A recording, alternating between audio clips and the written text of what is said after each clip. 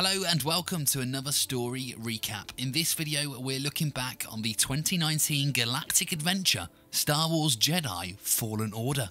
If you're new to this channel, we'll be basically explaining and recapping exactly what happens in this game. So naturally, spoilers are ahead. If you don't want the game spoiled but want to know a little bit about it, then you can watch my spoiler-free review by clicking up here. Star Wars Jedi Fallen Order is set 5 years after Order 66 and the fall of the Jedi Order and the Republic. We begin on a planet called Bracca, which is a junkyard planet in the mid-rim of the galaxy. We meet our protagonist and hero Cal Kestis, who is a scrapyard worker. The boss droid tells Cal and his friend Pralf to go and dismantle a trapped hull on a nearby Star Destroyer's ship. The ship is based upon the highest point of the scrapyard, and despite this being a world full of spaceships and flying things, we decide to climb there. When at the top, Cal and Pralf notice a crashed Jedi starfighter. Cal wipes away some dirt to reveal the Jedi Order's symbol and seems to have a hint of sadness in his eyes. Then a huge accident takes place and Pralf and Cal are sent flying down the roof at a very high speed. Pralf falls and looks set to become dinner to the beast that is lurking below. However, just before he is consumed, Cal manages to save him by using the Force, thus revealing that Cal is actually a surviving Jedi. Which actually I did already know because I watched the trailer and I also saw the cover of the game, you know, but still, it's pretty cool. So Pralf is safe and the duo get back on land. However, by using his Force powers, Cal inadvertently alerted the Empire, and specifically the Inquisitors, who are responsible for tracking down surviving Jedi and eliminating them. Soon, the Inquisitors turn up on Bracca. One is referred to as the Second Sister and bears a menacing mask, whilst the other is known as the Ninth Sister and looks a little bit like my ex-girlfriend. Whilst interrogating the group of scrappers to discover who used the Force, Pralf, now knowing Cal's true identity, activates his hero mode and says, "I'm Spartacus," and steps forth from the line. The Second Sister, knowing that this is a ploy, brutally kills Pralf with her lightsaber. Rest in peace, buddy. Gone too soon. Cal, naturally enraged at the loss of his best and only friend, ignites his saber and stupidly reveals himself to be the real Jedi. Wise up, Cal. Our hero manages to escape the clutches of the Ninth Sister, but looks to be falling to his death. Thankfully, his plot armor saves him and he lands on a space train thingy. Fighting our way through the pursuing stormtroopers, we are saved by an unknown spaceship. Well, nearly.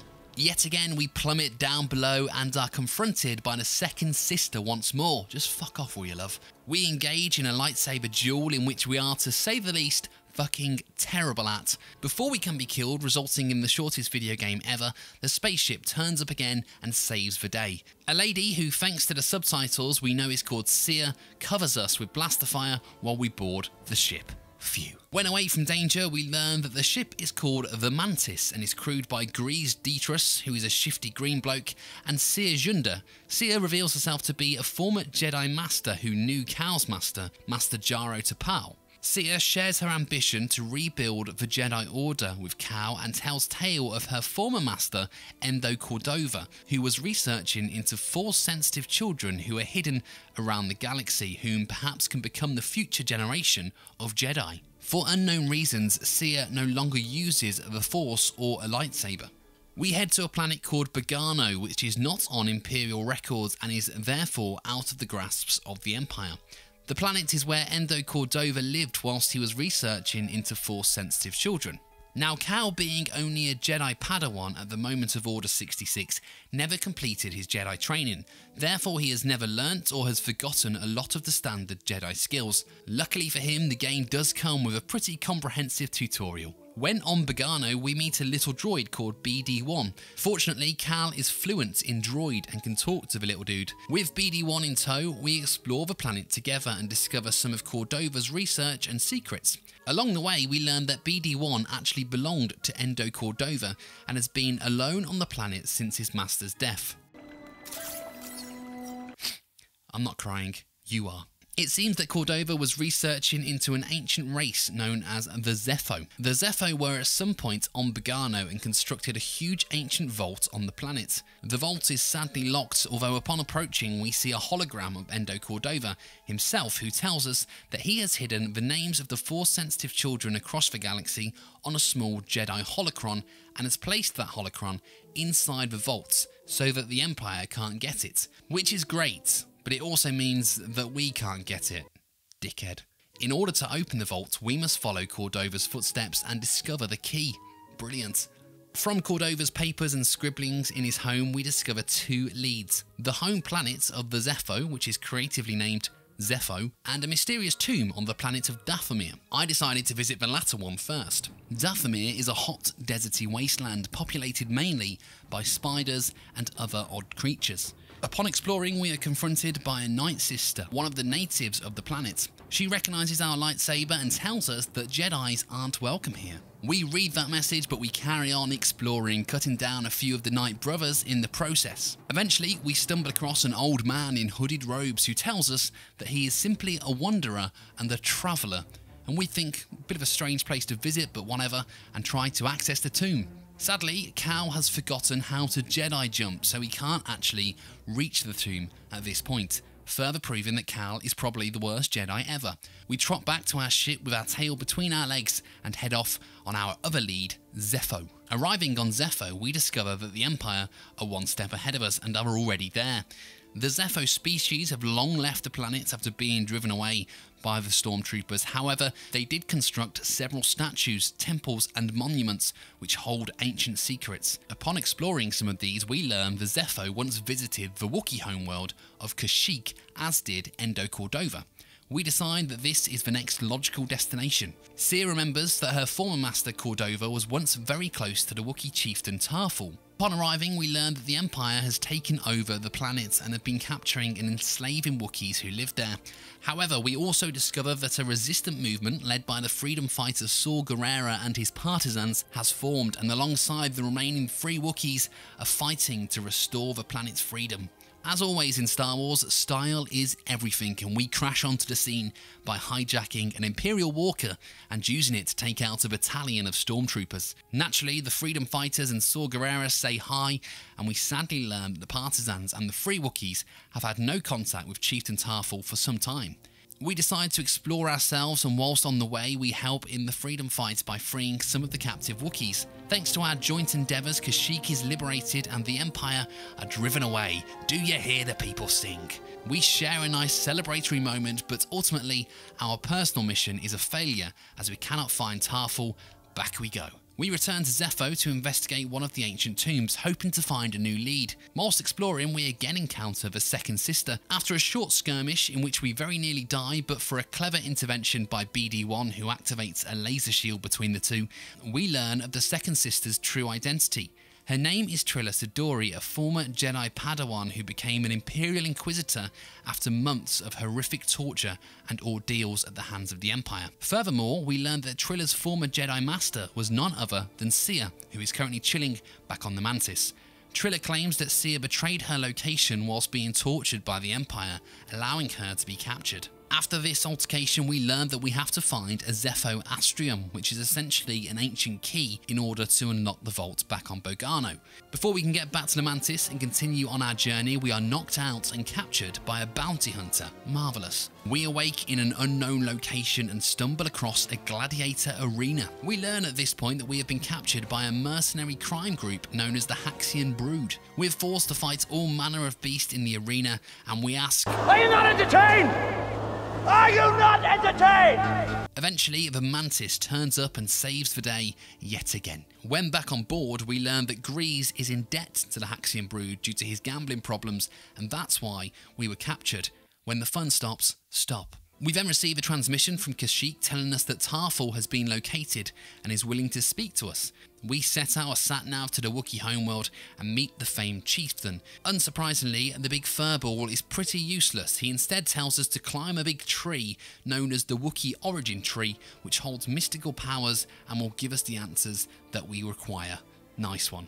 Up we go on a crazy ascent to the summit of this huge tree. Whilst on the way, we are attacked by the Ninth Sister, who shoots at us in her ship before being intercepted by a giant bird. The bird is revealed to be a Shio bird, an extremely rare and believed extinct species that protects the origin tree. Upon discovering it's injured, we help remove some shrapnel from its wing and therefore earn its trust. The Shio bird helps on our journey and flies us to the top of the origin tree, where we see another hologram from Endo Cordova. In this hologram, he tells us that he discovered the Astrium can be found on Dathomir. Luckily, during this sequence, we also remember how to jump, meaning we are all equipped and ready to head back there. Just before we can leave, we are confronted by the Ninth Sister, who somehow survived her earlier ordeal with the Shio bird. After an intense battle, we manage to overcome the ugly hag and send her to Valhalla. Sorry, wrong game. The real test begins when on Dathomir again. We manage to make the jump this time, but before we can enter the tomb, the Ninth Sister appears and causes a massive landslide, which again sees us falling to our death. We survive, and whilst making our way back up, we learn more about the history of Dathomir. The Ninth Sister Merrin, who we encountered previously, is the last remaining Ninth Sister after the others were massacred by a Jedi during the Clone Wars, hence her dislike for the Jedi. Cal, knowing the Jedi way, knows that this can't be true. On our way, we encounter a huge beast whom we epically battle across the whole planet before we emerge victorious. Back on track, we finally enter the tomb. Sadly, there is a door which will not open. Instead, touching it causes a flashback to younger Cal at the moment Order 66 happened. We see how he and his master Jaro Tapal tried to escape the attacking clones. They made their way to the escape pod hangar before Master Tapal is struck by the traitors. Cal, despite being a Padawan, holds his own and repels the attackers, allowing him and his master to launch their escape. Whilst plummeting down to the planet of Bracca below, Jaro Tapal very sadly dies. Upon seemingly awakening from the flashback, Cal is confronted by none other than Jaro Tapal, whom ignites his lightsaber and duels Cal, while sporadically taunting Cal and blaming him for his death. Eventually, Cal strikes Tapal down, but his master crushes his lightsaber, rendering it useless. Cal emerges from the vision confused and also discovers that his lightsaber really is broken, making him even more confused. For the second time in this game, we head back from Dathomir empty-handed. Fucking hell. After leaving the tomb, we see the strange old man again who tries to talk to us, but we're really in no mood, so we coldly dismiss him. He then reveals himself to be Taron Malicos, a former Jedi Master. He crash-landed on the planet after surviving Order 66 and has since become consumed by the darkness of the planet and has been manipulating the native Night Brothers to follow him. It's also explained that it was he who told Merrin that the Jedi killed her kin many years ago, when in fact it was General Grievous, simply wielding a Jedi lightsaber. Frustrated that she had been manipulated, Merrin goes mental and resurrects the corpses of her fallen sisters who attack Malicos and Cal. With us being lightsaber-less, we leg it back to the Mantis and make a swift exit. Pausing our main questline for now whilst we pursue a new one of gaining a working lightsaber. Sadly, lightsaber shops do not exist and we have to visit the ancient snowy planet of Elam, which is home to an old Jedi temple of which Cal reminisces being taken to as a child. Within the temple are kyber crystals, which is used to create a lightsaber. We acquire a crystal, but can you fucking believe it? It breaks. Cal is distraught and sulks on the icy floor. However, BD1 saves the day by playing a hologram of his emotional farewell to his friend and master, Endo Cordova. This inspires Cal, who realises that he cannot give up now and manages to fix the crystal. And once we decide on the colour, we have a brand new lightsaber. Now, with our new toy equipped, we seemingly have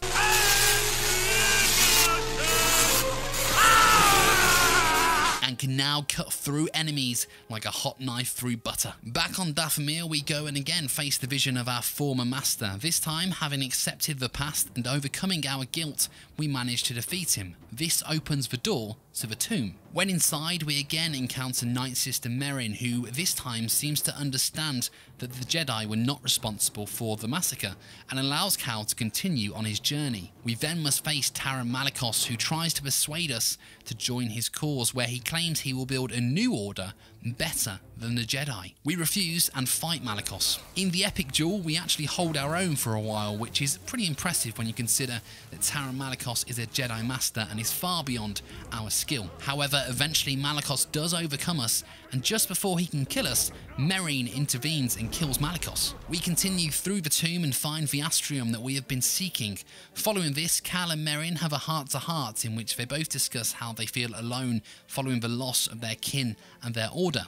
Merrin subsequently offers her help and joins our crew. With the Astrium in our possession, we head back to Bogano and unlock the vault. Upon doing so, Cal is launched into a dreamlike vision in which he encounters the ancient Zepho people and also sees visions of the future Jedi Padawans being hunted and killed by the Empire like those before. This casts a doubt in Cal's mind as to what to do with the list of Force-sensitive children. Fortunately, he doesn't have to decide because after recovering the holocron, Trilla turns up and steals it. During the duel, Cal grabs Trilla's lightsaber, which prompts another vision. This time he sees what Trilla was subjected to at the hands of the Empire and how she was converted to the dark side. Back on the Mantis, Sia explains her side of the story.